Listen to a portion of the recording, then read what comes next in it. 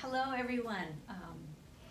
Sheila Stratton here, nutrition and wellness coach with Community Action, and we're going to eat today. We're going to take some of the delicious bounty that we grew in our virtual garden over at our K Street Head Start Center, and we're going to turn it into a couple of really simple, great summer dishes, right?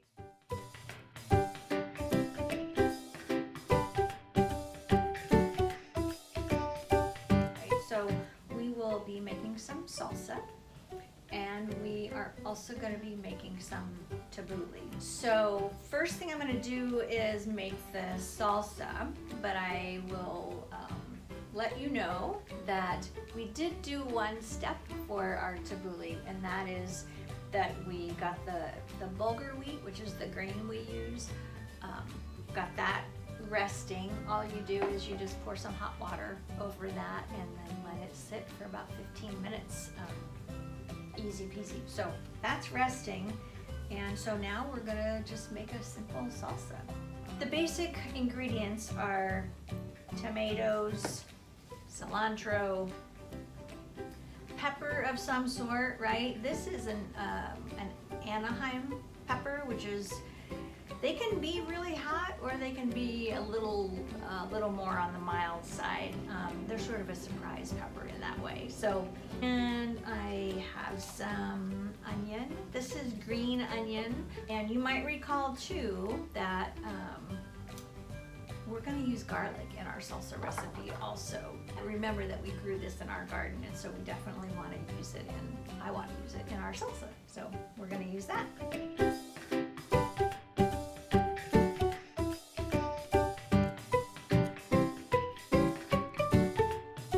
So green onion, these skinny little guys, all you got to do with these guys is you might like to chop those roots off, the very end pieces. I tend to go, I don't know, no real rhyme or reason, but I tend to, when I do this, I tend to go about halfway up, and then I think, okay, that's enough. Alright, onion in.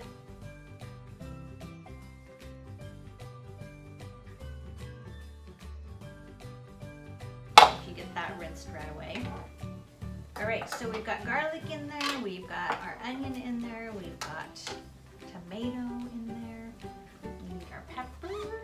But one thing I want to point out to you guys is when you're working with, especially with hot peppers, like we could eat these seeds if we wanted to. We could eat this little, if you can see that little membrane part, but there's extra heat in those parts. So if you're a little scared like I am, and I know some people, like they either really like cilantro or they really don't like cilantro. I like to just sort of bunch them up like that, and then, you know, with this type of a knife, it's pretty quick. Watch your finger and keep moving it back. See, so it's not like a sawing thing, it's just a, you know, just like that.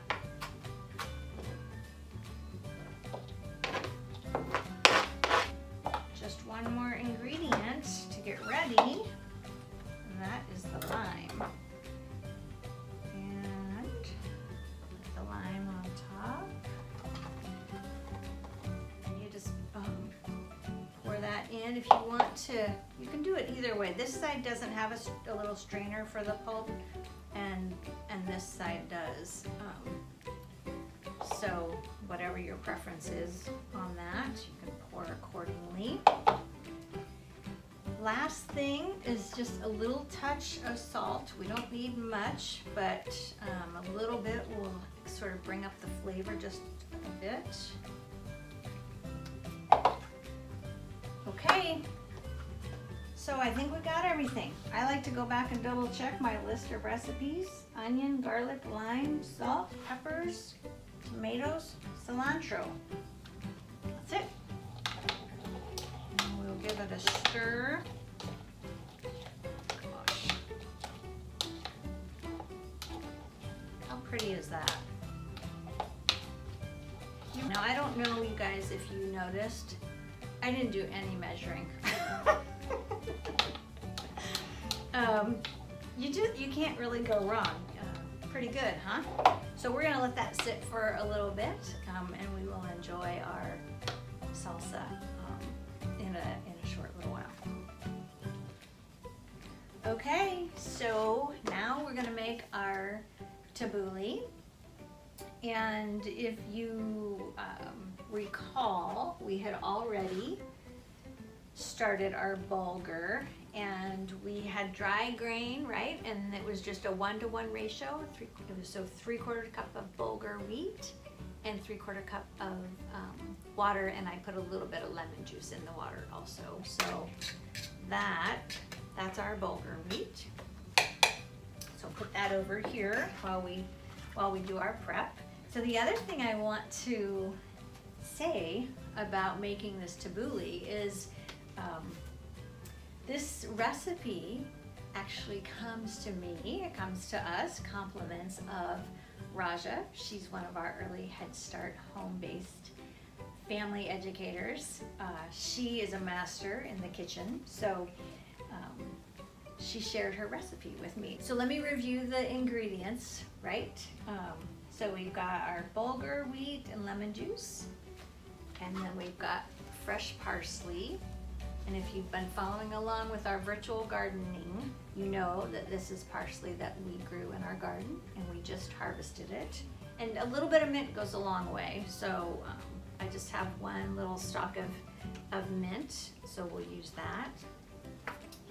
And some green onion, tomatoes. We have plenty of tomatoes. These are from our garden. Cucumber. Raja says this is optional, but we can add a cucumber in this salad. And then olive oil and lemon juice. So I have a couple of lemons here. Those are our ingredients. So just like with our salsa, it's just a matter of chopping and mixing and enjoying. So let's get to it. So one step that you could take, Raja's recipe, she suggests cutting the tomato and cucumber and then salting it a little bit. The purpose of that is you're gonna let that salt draw a little bit of the moisture out of the cucumber and out of the tomato. So if you want to, if you want to have it be a little less, I guess, wet, then you could do that. I'm gonna skip that step just because I'm hungry, right? For time. But to be true to Raja's recipe, I wanted to mention that. And it's definitely a worthwhile thing to do. So far, that's what we've got. I can't see that very good. There we go. Okay, then we're gonna put the mint in, and this is what I like to do to take this off the stem. Super easy. You just kind of start at the top, and then you can just sort of strip it down. Stem is thrown away. Mint smells so good. And then you've got your little handful there, and it doesn't matter what order you put this stuff in, it's all gonna get mixed in. So I just thought, oh, maybe I should have waited and do the herbs together. Doesn't matter, it's all going in there together.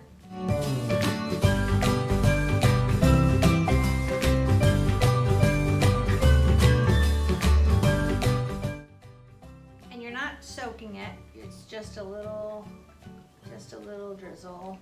So that probably is about a tablespoon. Season sufficiently with lemon juice, salt, and olive oil. Those are Raja's instructions. So sufficiently, but because I'm the nutrition and wellness coach, we want to be careful with our salt. So we don't want to go too much. Actually, a nice trick I like to do is put some in my hand, and then I can see how much I have. It smells really, really, really, really good. That's how it is with fresh food, right? It's just a really nice, full sensory experience. So, check it out. I got a messy table, and that is a really good sign, right? We made some good food here. Tabbouleh, ready? It's so good, so fresh, delicious. I shouldn't say this, but I really wish you were here to enjoy it with me. But this is how easy it can be, right? Just a few fresh ingredients, chop, chop, chop, throw it together. Really, really good.